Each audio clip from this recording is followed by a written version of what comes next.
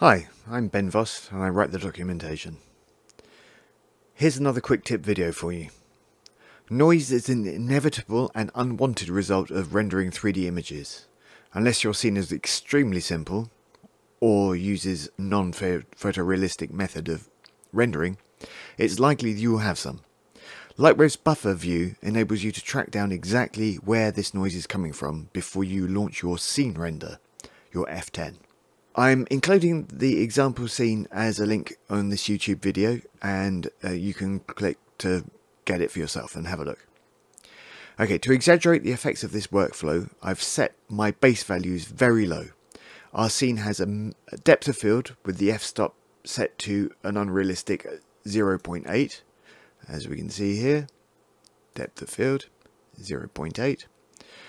We have also got motion blur. Standard settings. We also have only one sample for anti-aliasing, and in our render settings, which we do with Control P, we have our render samples, reflection samples at 1, refraction samples at 1, and subsurface scattering samples at 1. All our lights in this scene use one sample. And our GI, our brute force GI, is only using one ray. Okay, all these combine to give a render that looks like this.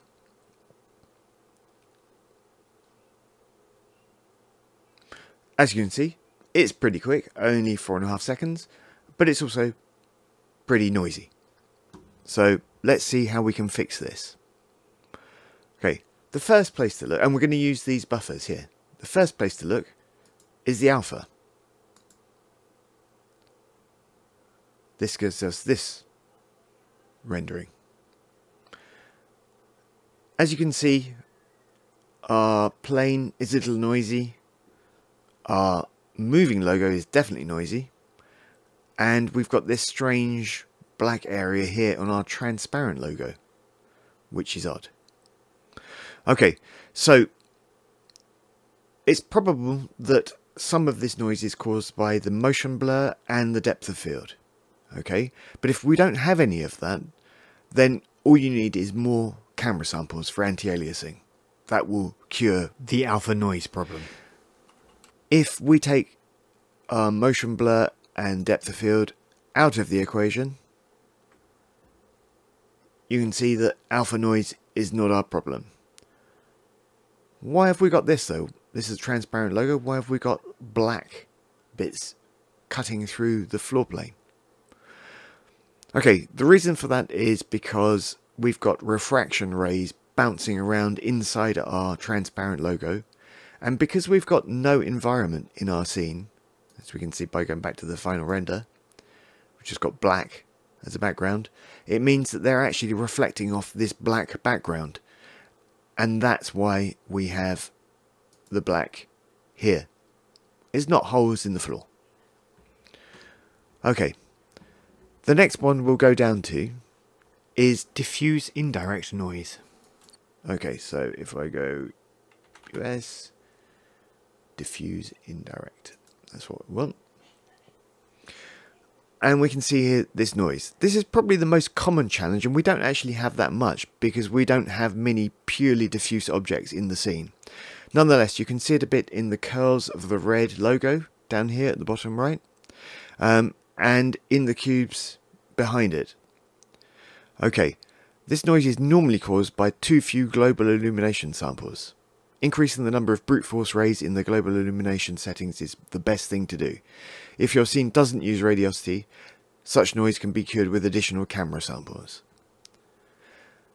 We don't tend to adjust our camera samples overall, because what that does is increase the samples for everything. They're multipliers. So if you increase that, you're going to make your render longer than it needs to be. The next thing we'll look at is specular direct.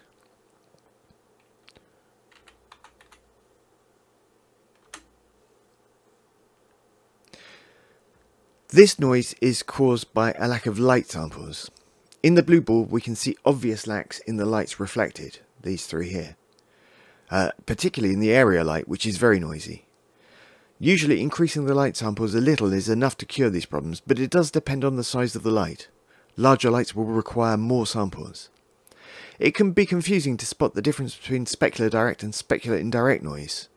Direct is the reflection of the lights themselves in your surface, while indirect is a reflection of other objects, and we'll come on to that later. Next, we'll cover diffuse direct noise. Okay, so diffuse direct. Diffuse direct noise is usually seen in the shadows of your objects. It can be cured with additional light samples, but also we've got to look down at shadow noise later on. That might be enough for you. Let's carry on to shadow noise.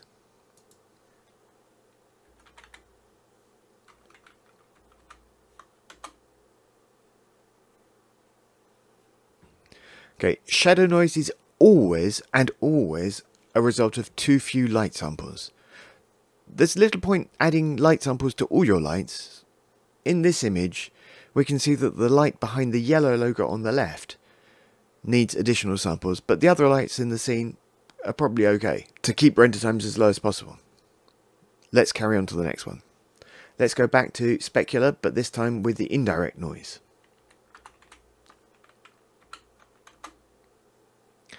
Now, specular indirect noise is caused by the reflection of objects in other objects and not the reflection of lights, which is specular direct.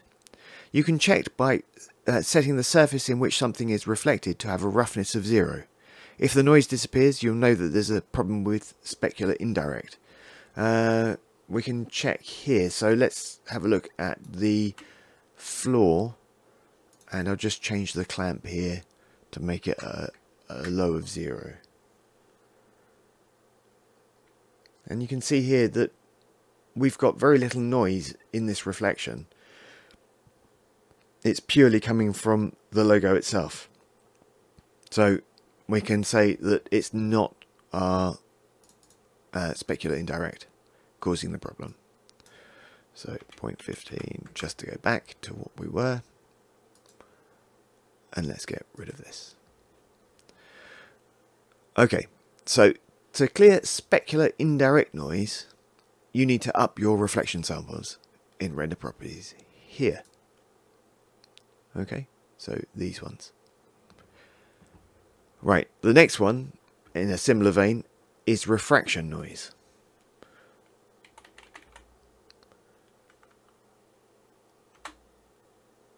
And we'll go here. This is caused when transparent objects in your scene don't have enough refraction samples. It can be seen in the final render by noise and a lack of definition, and more clearly looking directly at the refraction AOV, which is what we're doing here. It can be cured by increasing the refraction samples in render properties up here. So there is one more object in our scene causing problems, but if yours is good to go now, you can probably render your scene. However, we've got this object here, which is using subsurface scattering. So let's look at this here. Okay, we'll go to SSS Direct. And you can see our logo is noisy. Noisy, noisy, noisy. The only way to cure this problem is to up your subsurface scattering samples. So we can try making it 16. What does that give? And now, with all the other things that are there, let's turn off motion blur. Depth of field is turned off. We can see that we've got a pretty good result here. Let's show it as it should be. If I revert the scene. Yes. And I hit F9.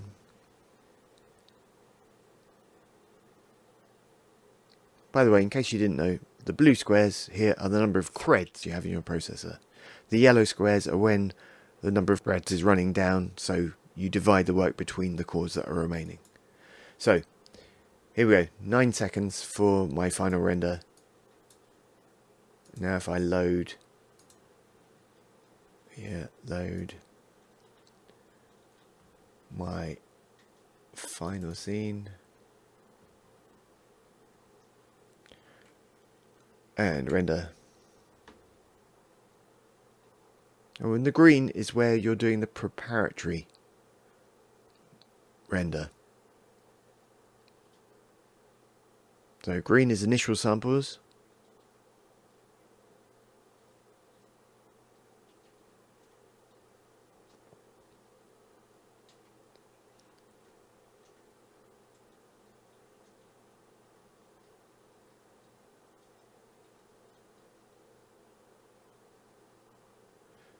Blue is now further samples and anti-aliasing.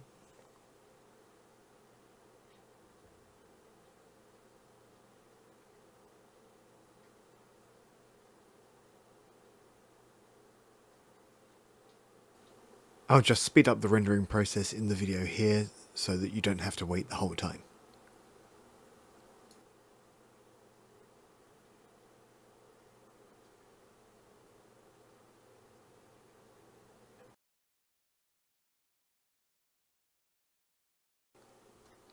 Okay, so we can see here that the render time for this image took 11.5 minutes on my computer roughly, and if we go back to the noisy one, that took 9 seconds. So a big comparison. There is one other comparison I'd like you to see, so I'm going to load back the noisy version of the scene.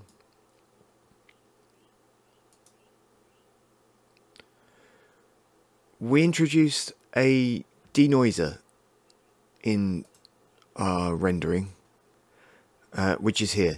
Now, the CPU denoiser is quite complex and needs lots of different renders to create the denoised version.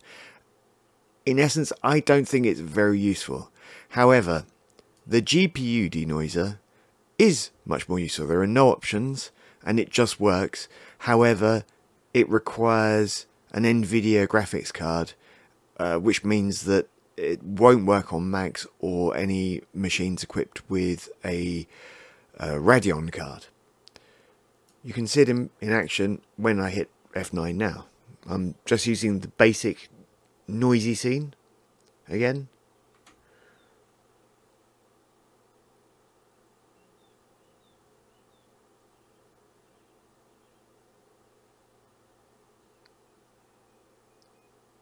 And our version here, 8.6 seconds. If I go back up one, that's our denoised version. That's 11.5 minutes.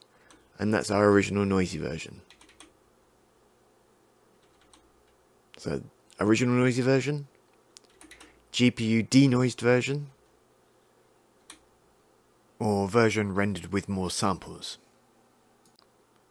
So you can see the difference here and here.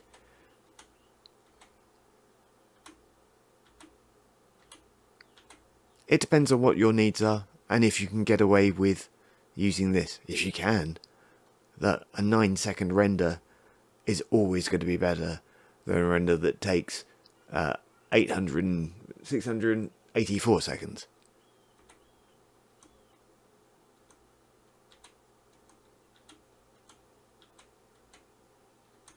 Okay, that's it. Alright, speak to you soon.